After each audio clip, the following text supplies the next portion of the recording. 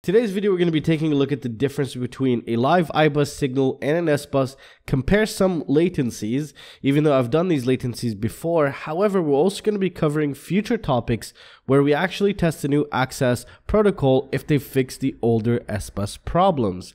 So with that being said, let's get started.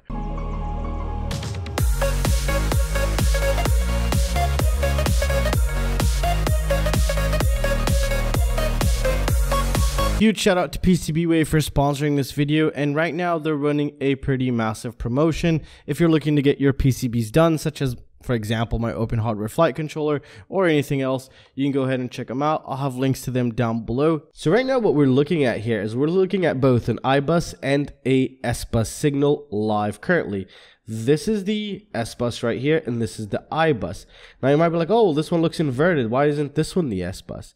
Well, if you take a closer look here, it's going to be a little bit difficult to notice this. So one of these signals is inverted, and it's the SBUS right here. And this is the IBUS, which is not inverted, and I'll make sense of that right now. So what I'm going to do is I'm going to create the middle line right here to be 0 volts so they can overlay each other, and you can see how the signals actually look like. And I'll make more sense of this as we go along.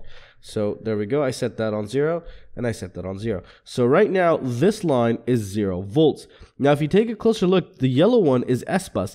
SBUS stays on 0, and when it wants to send a command, it actually goes to 5 volts. So it goes like that.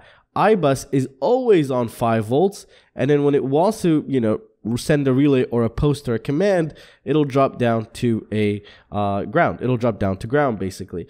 So for anything that speaks in terms of, electronics, how they speak to each other, it's basically voltage and time. That's how they speak. So, oh, I'm at 0 volts. I'm going to go up to 5 volts for 1 millisecond and then come back down. That means the number 1. And then I'm going to stay on 0 volts and I'm going to go up for 2 milliseconds to 5 volts, come back down. Then that means a 2. That's pre-programmed in the software and all types of protocols. So that's how these stuff talk with each other. And that's how the receivers are currently talking to our flight controllers basically.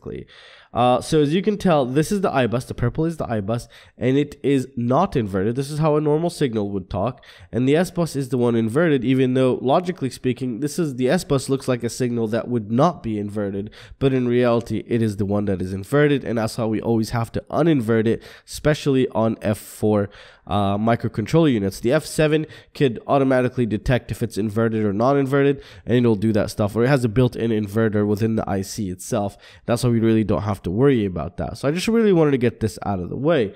Also, I wanted to show you something that's really interesting that you might not have known about, and maybe someday in the future it might come across you, and maybe not. So what I'm going to do now is I'm going to actually power off both of the receivers here. So right now they're both powered off, and I'm going to turn off both of my RC transmitters here.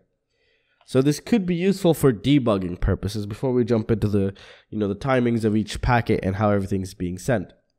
So right now everything's off. So what I'm going to do is keep the transmitters turned off, okay?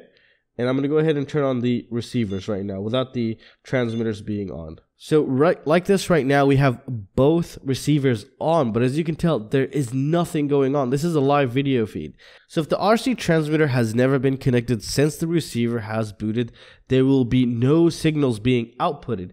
And this is going to be very useful, especially if you have one of those toolkits that actually test SBUS and stuff, that you need to know this so you don't get scared and think your receiver's broken and it's just merely you didn't bind it correctly. So keep that in mind. That's very important so you don't end up throwing away a receiver. And a lot of people probably don't know this. Now check this out. Once I turn on both transmitters, I'm going to start with the SBUS first.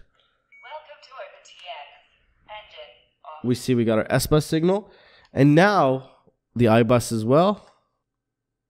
So now we have both of them turned on. This is a live feed right now. So if I went ahead and turned off both transmitters right now, the signal will still go through, but it'll be blanked out with the failsafe flag inside each of these signals. So that could be useful for someone in the future, and this is why I really wanted to cover it. So now let's take a closer look at the SBUS signal real quick. So the D8 protocol is faster than the D16 protocol. And why is that? Right now I'm not going to be able to show you here, but I've done that in a previous video, which I'll have linked down below. It's a pretty old video that I'm planning on revisiting most of these things right here. Now right now we're looking at a live SBUS signal right here. And if I were to move the yaw axes, you could see those move right there. Now I'm going to move the throttle here, And you can see, you know how it's usually channels 1 through 4 are yaw, pitch, and roll. So you can actually see that right now. I'm moving all of the sticks. So you can see that's the area of channels 1, 2, and 3, and 4 in this area right here. Now that doesn't really matter. Now let's discuss D8 and D16, even though D8 now is basically unsupported and is going to disappear in the upcoming future.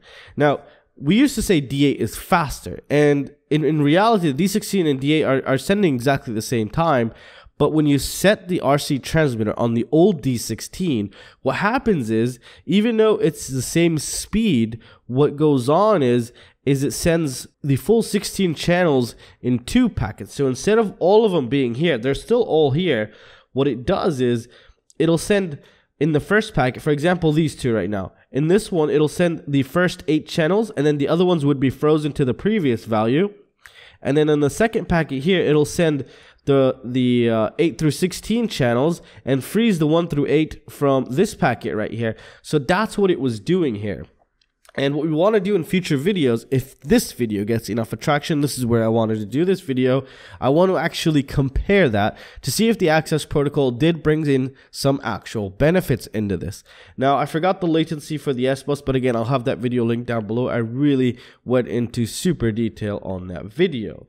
Now, let's bring in the IBUS signal.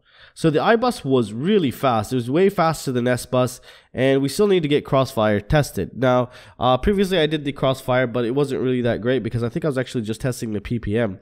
But we're going to be testing the actual Crossfire latency compared to SBUS as well as IBUS. And it's going to take some time because I have to take a couple RC transmitters apart in order to do that correctly and to have perfect results and to have a consistent testing setup, basically, like I've done before.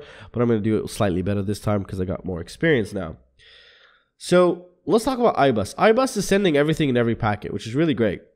I think it was the latency was around 25 milliseconds if I remember correctly, or 10 milliseconds for those cheap FlySky IBUS receiver transmitters, which was crazy. Horus was like in the 40s. The QX7 was also in like 30, 40s, I remember, milliseconds.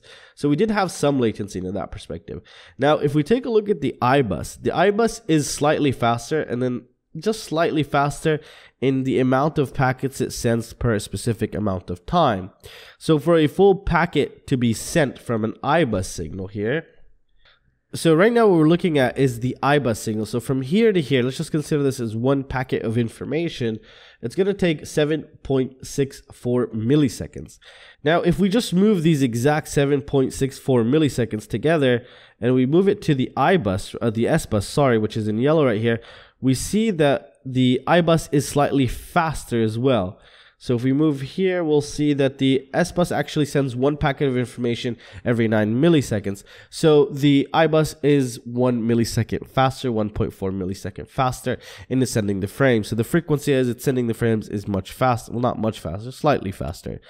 However, where we want to test the latency wouldn't be in the amount of packets we're sending every millisecond, because this isn't that much of a big difference, 1 millisecond here.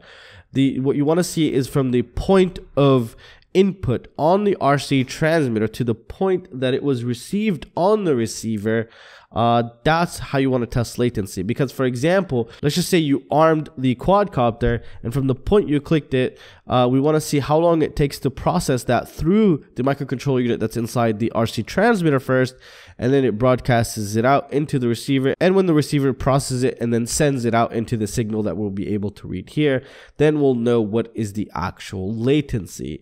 But what I wanted to show you today is just discuss a couple things with you. Also, the future videos of what is to be expected, which are the access protocol versus the older SBUS protocol, to see the actual differences, if there are any benefits, if it's even slower than before. And I really would like the input on that to know if I should proceed with those, because if it's just going to get like 200-300 views, I don't think it's really that worth it. But like I said, I feel like the community has matured quite a lot, and I think you guys are really interested into seeing these stuff in more detail.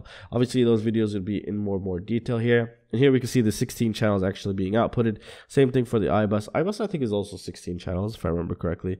16 or 14 channels. It doesn't really matter right now. Alright guys, well, that's concluded for this video, guys. Come join my Patreon. I have a ton of giveaways this month. Even new Patreons, I think I have like 7 this month. They get like their own special giveaway or 2 giveaways, premium giveaways. You also get access to my secret shop. And you also get buy two, get any other shirt for free on my shop if you're my Patreon. And you get access to all of my open hardware schematic files, such as the open hardware ESC, open hardware flight controller, which you can design, modify, and do as you please with, and even sell if you ever got to that stage. So I don't mind. That's all for you. It's all up for grabs. And well, that's it, guys. I'll see you in the next one. Peace out.